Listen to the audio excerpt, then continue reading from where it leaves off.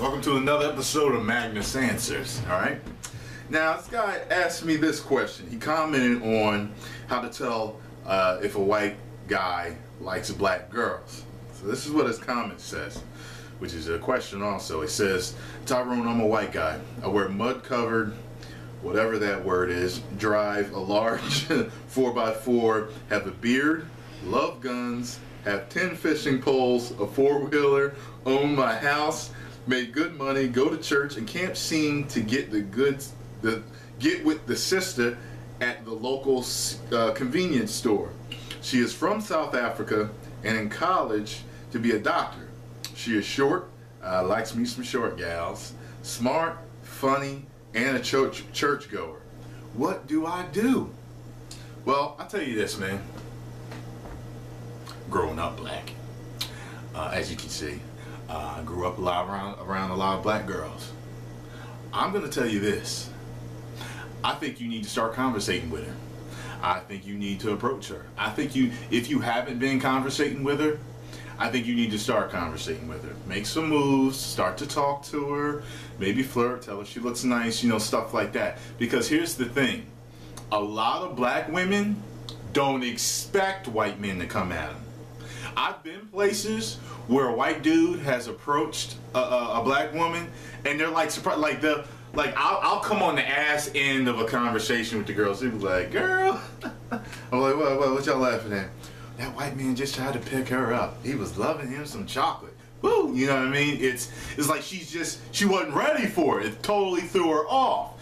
A lot of them, black women are very, and I don't want to use this word in a bad way, but they're very loyal to black men. You know, they always want a black man. Not too many of them really date outside.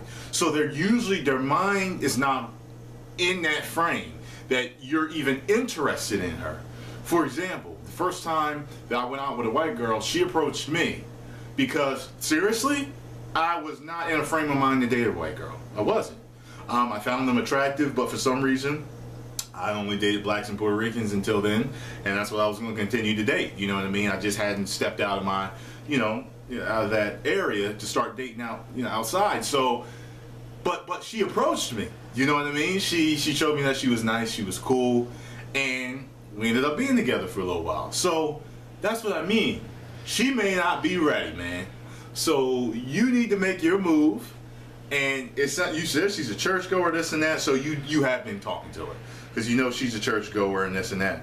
So if you feel, okay, so here's the thing, if you've been conversating with her and you're saying you can't seem to get her, is it that you haven't asked yet or you don't think she's interested? Because if that's the case, you need to pull the trigger and ask, period, point blank. Let her know, I come here from time to time. We always have great conversations. I'm a church goer. You're a church goer. I'd like to know if I could take you to dinner sometime. If you asked, like that, she might be like, oh my, you know what I mean? And then she, like, I knew a South African girl. Well, I don't know if South Africa is Nigeria, but because I'm trying to think of the continent with it. I don't think that's South Africa. But anyway, she only dated white men. So don't think just because she's African that she don't date white men also. Okay, so remember that. So I think you need to pull the trigger. All right, but if you asked her out before and she said no, I don't know what to tell you. I got a buddy. He told me, man, persistence wears down resistance. So, you could be persistent by nicely asking her out every once in a while, from time to time. Maybe you want to send her something for Valentine's Day. As a matter of fact, maybe you want to get her something for Valentine's Day tomorrow and ask her out. That's what I'm talking about. I'm going to upload this as soon as possible so you can see it, brother. Alright, I hope I have helped you. If you got any more questions, write me, email me, inbox. Talk to y'all later.